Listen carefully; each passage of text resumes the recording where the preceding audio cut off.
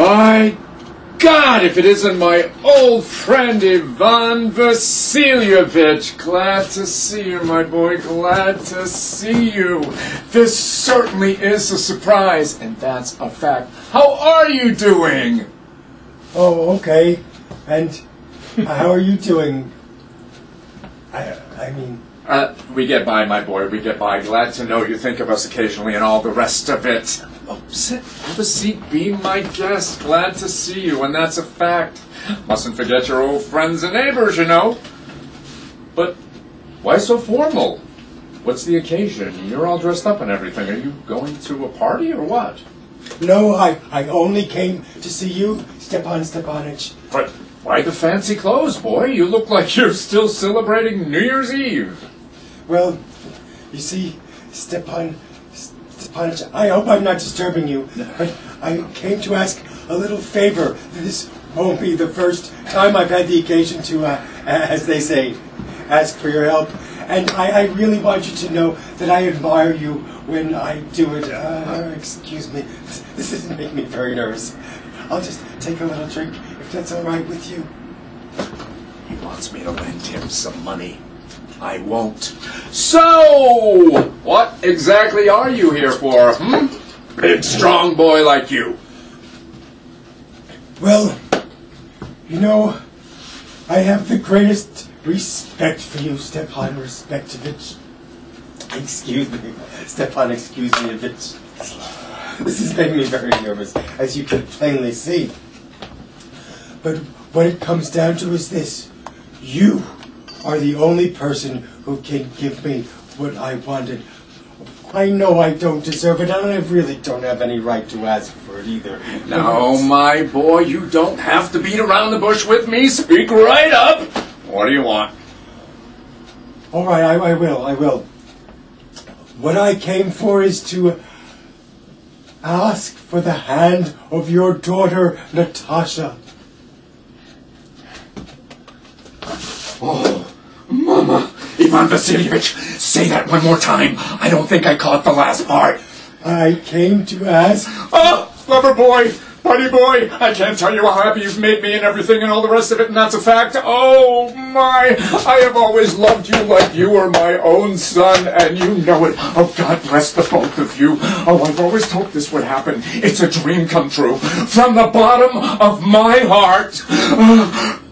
But why am I standing here like a big tummy? Happiness has got my tongue. That's what's happened. Happiness has got my tongue from the bottom of my heart. You wait right here. I'll go get Natasha and whatever. Well, what do you think, Stepan Stepanich? Do you think she'll say yes? Good-looking fella like you? How could she help herself? Of course she'll say yes. And that's a fact. She's like a cat in heat and all the rest of it. You wait right here. I'll be right back. It's awful cold in here. I'm starting to shiver like we're about to take an exam. The main thing is, you've got to make up your mind. You keep thinking about it and talking a lot, and arguing back and forth, and waiting for the ideal woman or true love. You'll never get married. Ooh, it's cold in here. Natasha's a very good housekeeper. She's kind of good looking. She's been to school. What more do I need? I'm starting to get that hum in my ear again. Must be my nerves.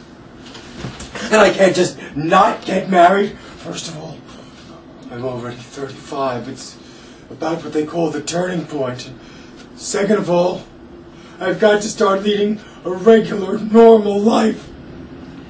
There's something wrong with my heart. I've got a murmur. I'm always nervous as a tick. The least little thing can drive me crazy. Like right now, for instance, my lips are starting to shudder and this little what's-it keeps twitching in my right eyelid. But the worst thing about me is sleep. I mean, I don't. I go to bed. I lie down and as soon as I'm about to fall asleep, something in my left side goes pound into my shoulder, into my head. I jump out of bed like crazy, and I walk around for a while. And then I lie down again, and just as I'm about to fall asleep, all of a sudden, something in my left side goes, and And it happens 20 times a night.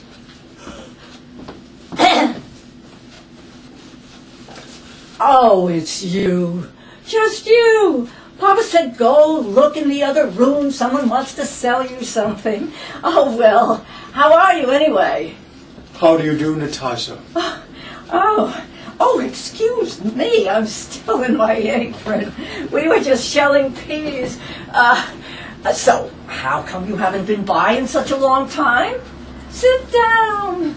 You feel like something to eat? No, thank you. I already ate. Beautiful day, isn't it? Oh, yesterday it was raining so hard, the men in the hayfield couldn't do a thing. So, how many stacks you people got cut so far? Oh, you know what happened to me? I got so carried away I had them cut the whole meadow, and now I'm sorry because, oh, the hay's gonna rot. Oh my, look at you. What do you got on those fancy clothes for? Oh, well, aren't you something? You going to a party or what? Oh, you know, you're looking mighty cute these days. So, what did you get all dressed up for, huh? Well, you see, Natasha, I have decided to come to ask you to listen to what I have to say. Now, you'll probably be surprised and maybe get mad. It's awful cold in here. So what did you come for, huh? Huh? Now, I'll try to make this brief. Now, Natasha, you and I have known each other for a very long time. Ever since we were children. In fact, I've had the pleasure of knowing your entire family.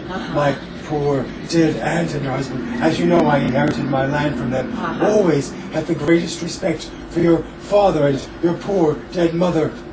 The Lomovs and the Chubokovs have always been on the friendliest of terms, almost like we were related. And besides, well, you already know this. And besides, your land and mine are right next door to each other. Take my meadowland, for instance. It lies right alongside your birch grove. And excuse me. I don't mean to interrupt you, but I think you said my meadowland. Are you saying meadowland belongs to you? Yes, as a matter of fact, I am. Well, I never. Meadowland belongs to us. Oh, no, Natasha. Meadowland belongs to me. Well, that's news to me. Since when does it belong to you? What do you mean, since when? I'm talking about that little pasture they call Meadowland, the one that makes a wedge between your birch grove and the birch swamp. Yes, I know the one you mean, but it's ours. Oh, no, Natasha, you're making a mistake. That field belongs to me. Ivan Vasilievich, do you realize what you're saying? And how long has it belonged to you? What do you mean, how long? As far as I know, it's always been mine. Now, wait just a minute. Excuse me, It's all very clearly marked in the deeds. Now, it's true, there was some argument about it back a ways, but nowadays everybody knows it belongs to me, so there's no use arguing about it. What happened was, my aunt's grandmother let your grandfather's tenants have that field free of charge for an indefinite time in exchange for their making bricks for her. Now, your grandfather's people had that field for free for about 40 years, and they started to think it belonged to them.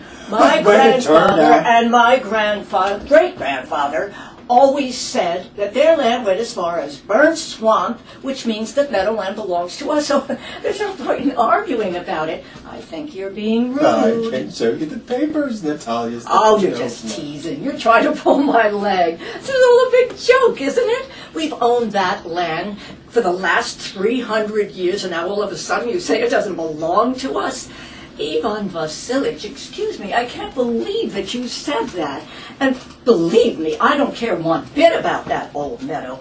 It's only 12 acres. It's not even worth 300 rubles. But that's not the point. It's the injustice that hurts. And I don't care what anybody else says. Injustice is something I just can't put up with. Please, you weren't listening to what I was trying to say. Your grandfather's tenants, as I was trying very politely to point out, used to make bricks from my aunt's grandmother. Now, my aunt's grandmother was just trying to make things easier for grandmother, everybody. grandfather, father, what difference does it all make? That field belongs to us, and that's that. That field belongs to me. That field belongs to us. Now, you can go on about your grandmother until you're blue in the face. You can wear 15 fancy coats, but it still belongs to us. It's ours, ours, ours. I don't want anything that belongs to you, but I do want to keep what is my own. Thank you very much. Natalia Stepanovna, I don't care about that field either. I don't need that field, but I do care about the principle of the thing. If you want that field, you can have it. I'll give it to you. Oh, if there's any giving to be done, I'll do it. That field belongs to me. Ivan Vasilievich, I've never gone through anything this crazy in my life. Up till now, I've always thought of you as a good neighbor, a real friend. Last year, we even lent you our threshing machine, which meant that we had to do our threshing in November. And now, all of a sudden, you treat us like gypsies? You'll give me my own land? Excuse me, but that's a pretty unneighborly thing to do. In fact, in my opinion, it's downright insulting. Oh, so in your opinion, I'm some sort of a claim jumper? Is that it? Look, lady, I've never tried to take anyone's land, and I'm not going to let anybody say that I did, not even you. Meadowland is mine. You lie. It's ours. It's mine. You lie. I'll show you. I'll send my mowers out there today. You what? I said I'll send my mowers out there today and they'll hay that field flat. What are you doing? I'll break their necks. You wouldn't dare. Meadowland is mine. You understand? Mine. Please stop shouting. You can scream and yell all you want in your home, but when you're in mine, try to behave like a gentleman. If I didn't have these heart murmurs, these awful pains, these veins throbbing in my temples, I wouldn't be talking like this. Meadowland is mine. Ours? Mine. Ours! What's Mine. going on here? What are you both yelling for? Papa, please will you explain to this gentleman just who owns Meadowland? Him or us? Lover boy, Meadowland belongs to us? I beg your pardon, Stepan Stepanich. How can it belong to you? Think what you're saying. My aunt's grandmother let your grandfather's tenants use that land for free temporarily. And they had that land for about 40 years and started to think it belonged to them. But when it turned out what the problem was... Allow me, sweethearts. You're forgetting that the reason those people didn't pay your granny and all the rest of it was that there already was a real problem as to just who did own the meadow and all the rest of it. But nowadays, every dog in the village knows that land is ours, and that's a fact. I don't think you've ever seen the survey map. I can prove to you that Meadowland belongs to me. No, you can't, lover boy. I can too. Now, don't get upset. You can't prove anything by getting upset, and that's a fact. Listen, I have no interest in taking any of your land, and neither am I interested in giving away any of my own. Why should I? And if it comes down to it, lover boy, and you want to make a case of it and all the rest of that, then I would just as soon give that land to the peasants as give it to you. So there. You're not making any sense. What gives you the right to give away someone else's land? I'll be the judge of whether I have the right or not. Listen, young man, I am not used to being talked to in that tone of voice. I am twice your age, boy, and I will ask you to talk to me without getting so excited and everything. No! You think I'm stupid? You're making fun of me. You stand here and tell me my own land belongs to you, and then you expect me to be calm and talk as if nothing has happened? That's not the way good neighbors behave, Stepan Stepanich. You are not a neighbor. You are a usurper. What did you call me? Papa, you You send our mowers out to Meadowland this very minute. You, boy, what did you just call me? Meadowland belongs to us, and I'll never give it up. Never, never, never. We'll see about that. I'll take you to court, and then we'll see who it belongs to. To court? Well, you go right ahead, boy. You take us to court and all the rest of it. Oh, now I get it. You were just waiting for a chance to take us to court. It's inbred, isn't it? The whole family was like that. They couldn't wait to start suing. They were always in court, and that's a fact. You leave my family out of this. The Lomovs have always been decent, law-abiding citizens, not like some people I could name who were arrested for embezzlement. Your uncle, for instance. Every single one of the Lomovs was crazy. Every single one of them. Every single one, all of them. And your uncle was a falling down drunk, and that's a fact. And your aunt, the younger one, she used to run around with an architect, and that's a fact. Your mother was a hunchback. My heart, I've got a pain in my side. My head's starting to pound. Give me some water, please. Your father was a gambler and a glutton. And your aunt was a tattletale. She was the worst gossip in town. My left leg is paralyzed, and you're asleep. My heart. Everyone knows that during the last elections, you people... I've got spots in front of my eyes. Where's my hat? You're low and lousy and cheap. You are a low-down, two-faced snake in the grass, and that's a fact, an absolute fact. Here's my hat. Where's the door? How do I get out of here? I think I'm dying. My leg is paralyzed. I can't move. And don't you ever step foot in this house again. You go ahead and take us to court. Go ahead and see what happens. He can go to hell. What a creep. See if I ever trust a neighbor again after this. Crook! Creep. He goes and takes someone else's land and then has the nerve to threaten them. And would you believe that wingworm, that chicken brain, had the nerve to come here to propose? Huh? He proposed. He proposed what? What? He came here to propose to you. Propose to me? Why didn't you tell me that before? That's why he was wearing that stupid coat! Oh, what a silly sausage! Me? He came to propose to me? Oh my God. My God.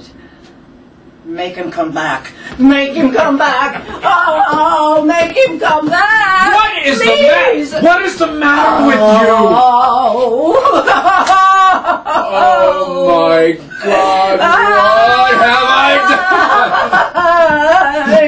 I ought to shoot myself. I ought to be hanged. I ought to be tortured to death. Oh, I think I'm gonna die. Please make him come back.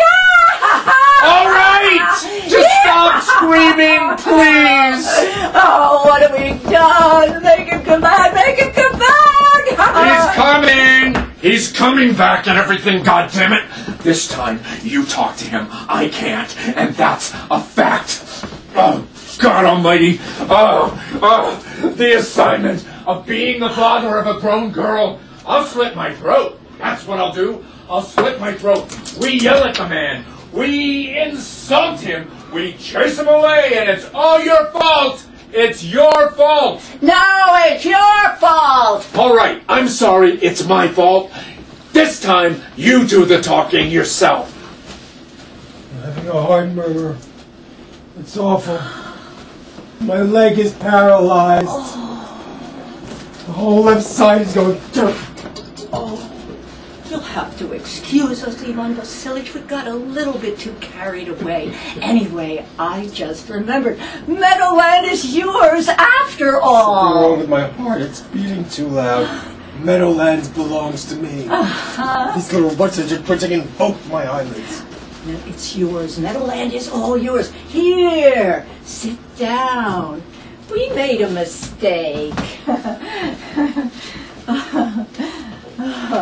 It was always just the principle of the thing. I don't care about the land, but I do care about the principle The of the thing. principle of the thing. I think we should talk about something else. And besides, I really can't prove it belongs to me. See, my aunt's grandmother let your grandfather's tenants have that land for free.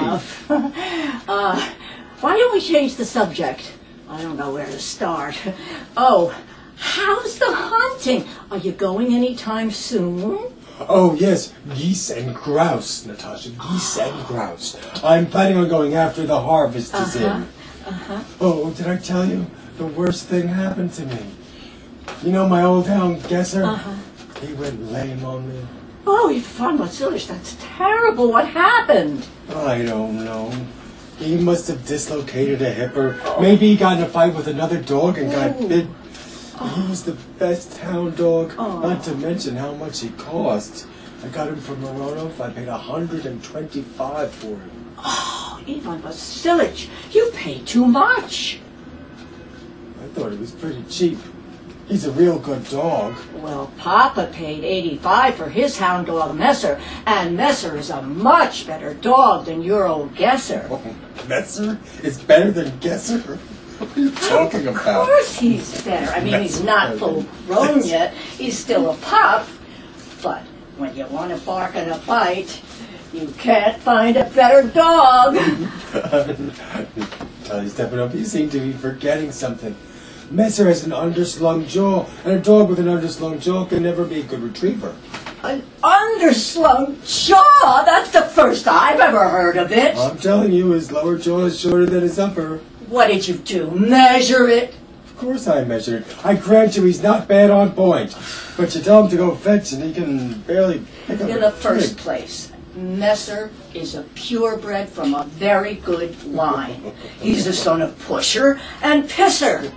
So, that Linfoot mutt of yours couldn't stand a chance with him. And besides which, your old Gesser is old and ratty and full of fleas. He may be old, but I wouldn't take 5 of your Messers for him. How can you even say that? Gesser's a real hound, and your Messer, he's a joke. He's not even worth worrying about. Every old fart in the county has one just like your Messer. There's all mess of them everywhere you look.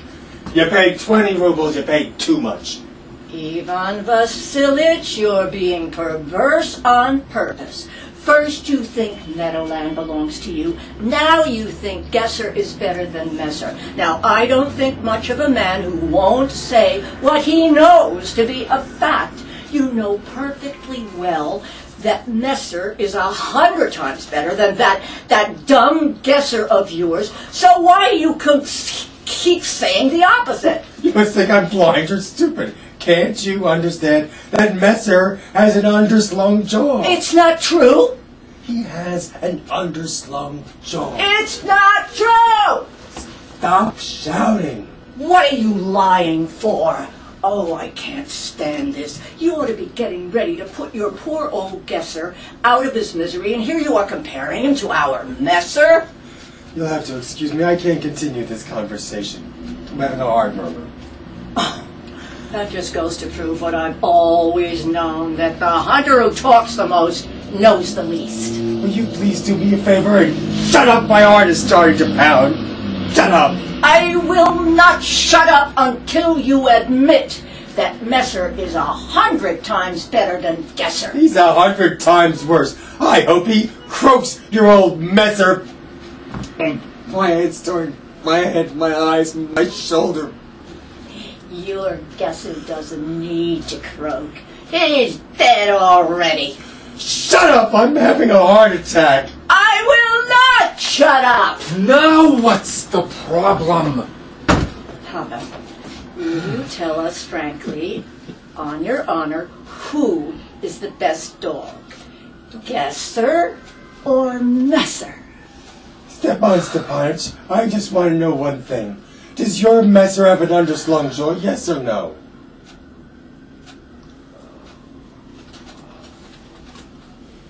Well, what if he does? What difference does it make? Anyway, there isn't a better hound in the whole county, and that's a fact. Don't you think my Gesser is a better dog? On your honor. Oh, now, lover boy, don't get upset. Just a minute. Your Gesser has his good points and whatever. He's thoroughbred. He's got a good stance and nice round hindquarters and all the rest of it. But that dog, if you want to know the truth, boy, he's got 2 vital defects. He's old, and he's got a short bite. Excuse me, I think I'm having another heart murmur. Let's just look at the facts, shall we? All I want you to do is think back to that time in the field trials when my guesser kept up with the Count's dog Fresser. They were going ear to ear, and your messer was a whole half-mile behind. He was behind because one of the Count's men whooped him with his whip.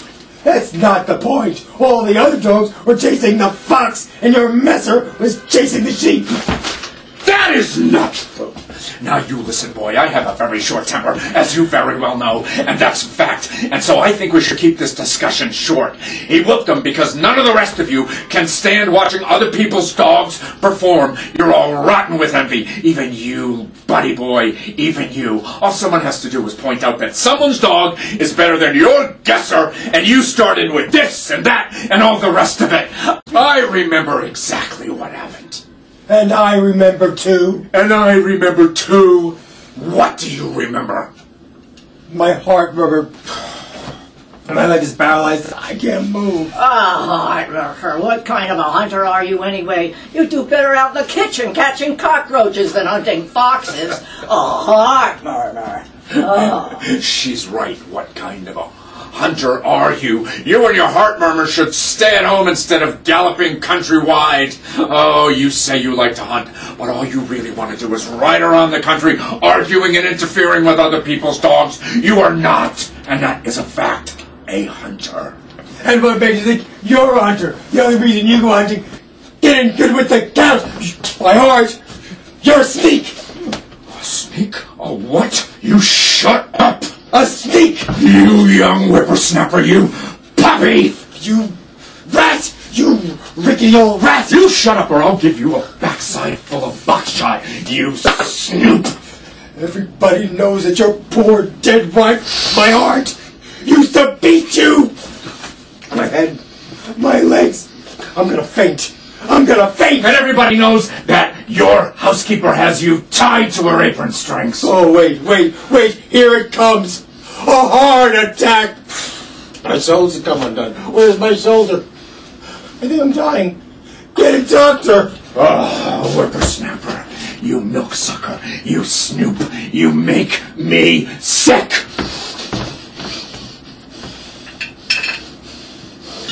Sick! What kind of a hunter are you anyway? You can't even ride a horse! Papa, what's the matter with him? Papa, look at him. Even the sillage. Oh, he's dead! Oh! I'm sick. I can't breathe. Give me some air. Oh, he's dead. Even the sillage. Even the sillage. What have we done? He's dead. Oh, get a doctor. Get a doctor. What now? What is the matter with you? He's dead. Oh, he's dead. Who's dead? Oh.